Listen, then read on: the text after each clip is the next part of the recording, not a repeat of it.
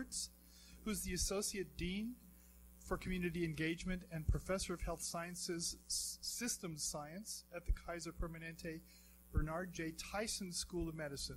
She will be presenting on addressing genetic conditions through a trustworthy community engagement lens. Thank you. Thank you so much. It's a pleasure to be here. Thank you to all of the organizers. This is an amazing conference. I hope to come back because I'm not a geneticist, so I'm here to present as a community engagement specialist. But this is wonderful work that all of you are doing, and special thanks to Teresa for just waiting for me as a new dean and all the drama that I'm dealing with. No, it's not drama, it's just great work, and moving back west where my parents are.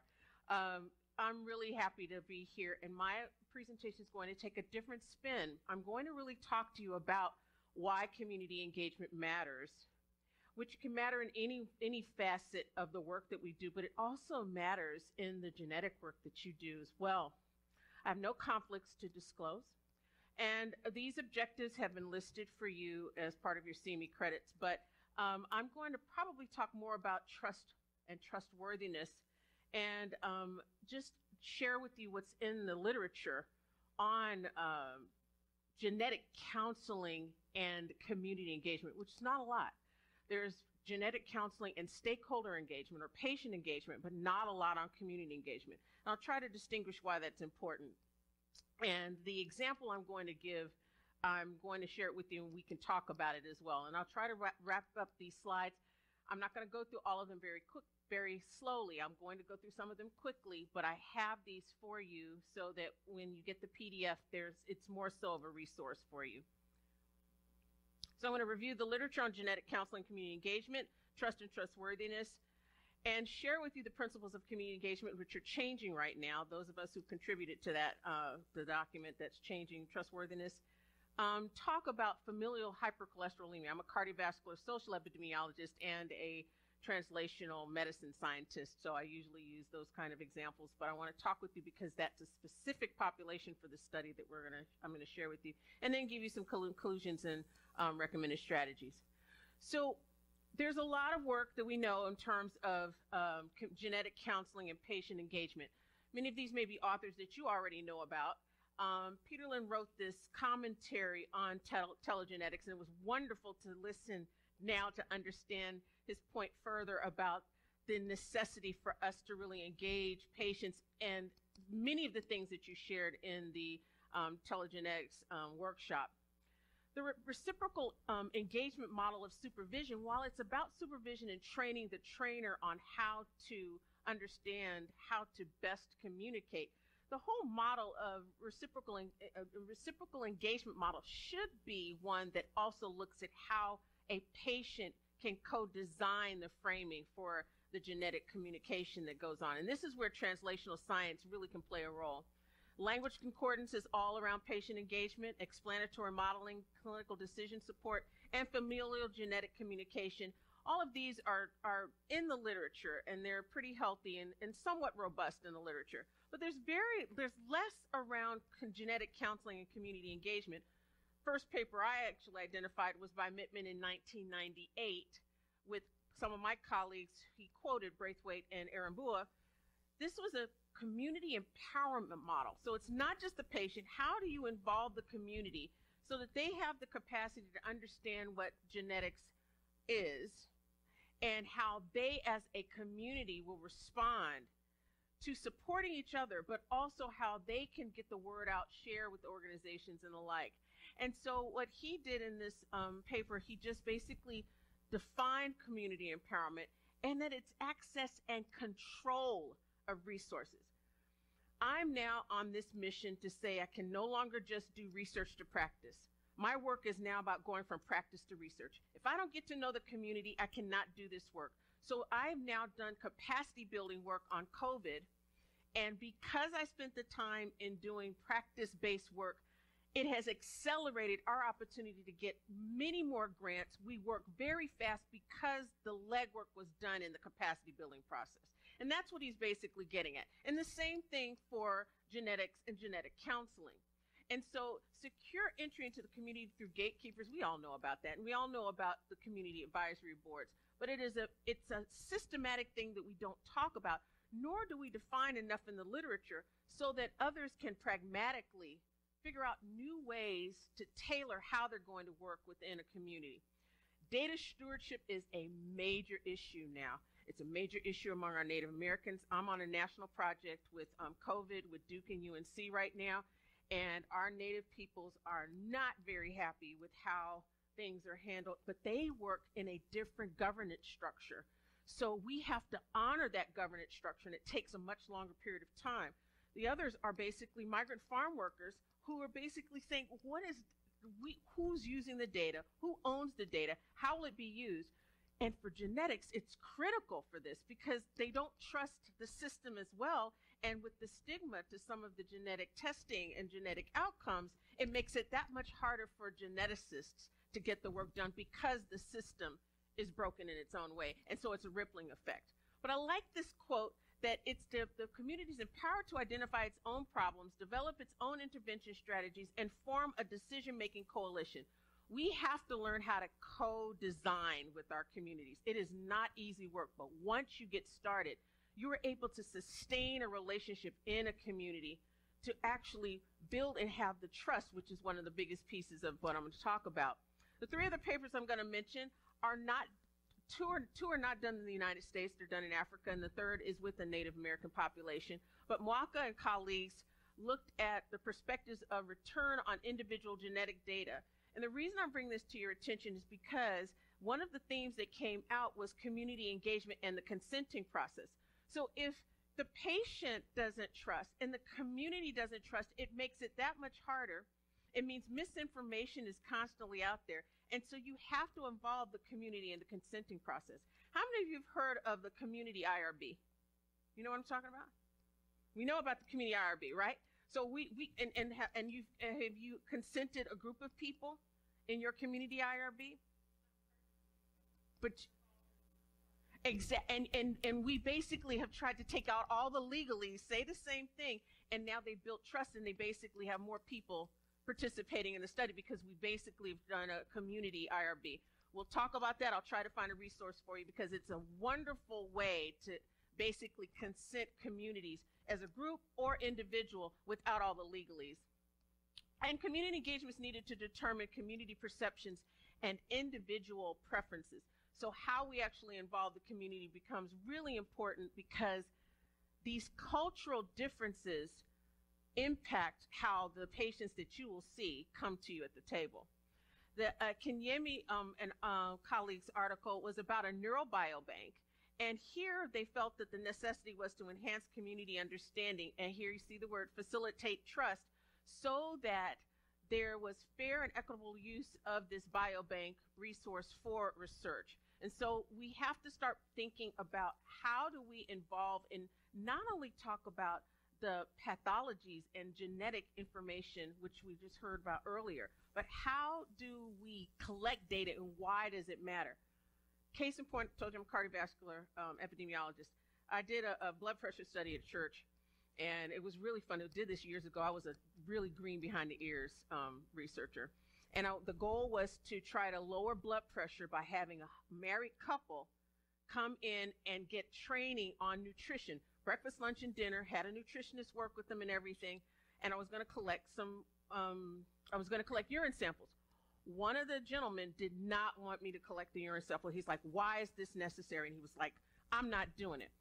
When I explained to him how he is a black male, we don't have enough data on him and why his information was important and had like basically a 5 or 10 minute conversation with him, he gave me a liter the next day. I share that story.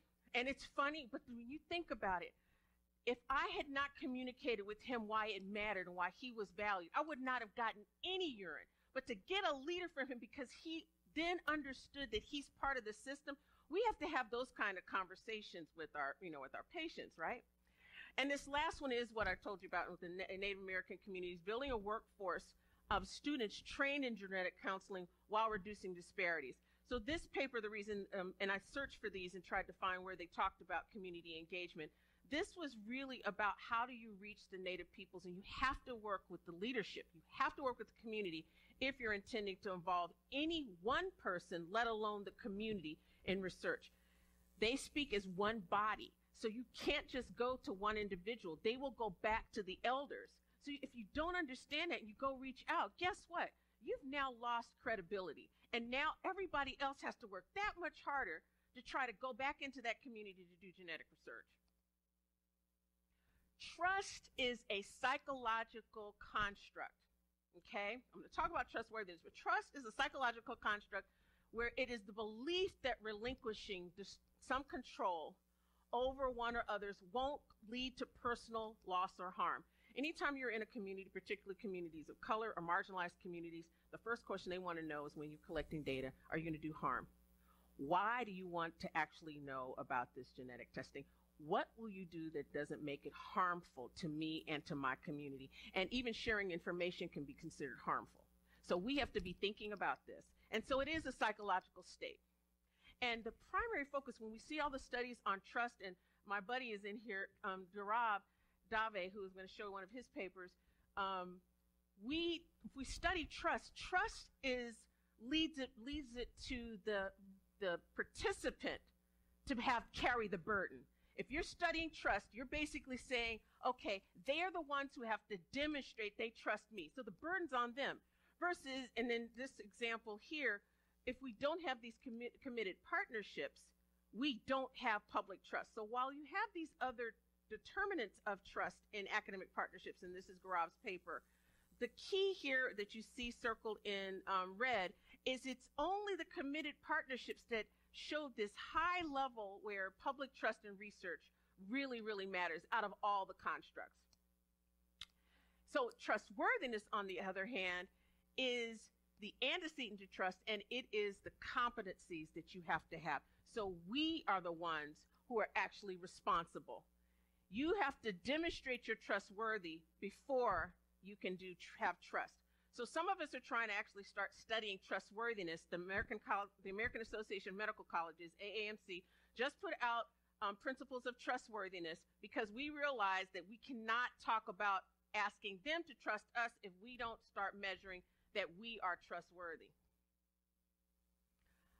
This last paper here this only paper I found on genetic counseling and trustworthiness by Kashmola and Perez, and the key here that I want to bring to your attention is there are the benefits and the risks, but the factors that the counseling factors were comfort with the technique, mastering of clinical skills, minimal knowledge of patients' emotions, session type, and counselor specialty was specific to the counselors. But what was specific to the patient, prior rapport with the counselor, emotional level, emotionality, and cultural background.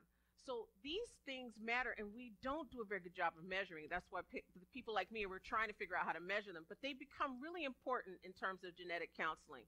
I'm going to skip these because these are references for you. I want to mention this example of familial hypercholesterolemia and genetic testing by Juan and colleagues.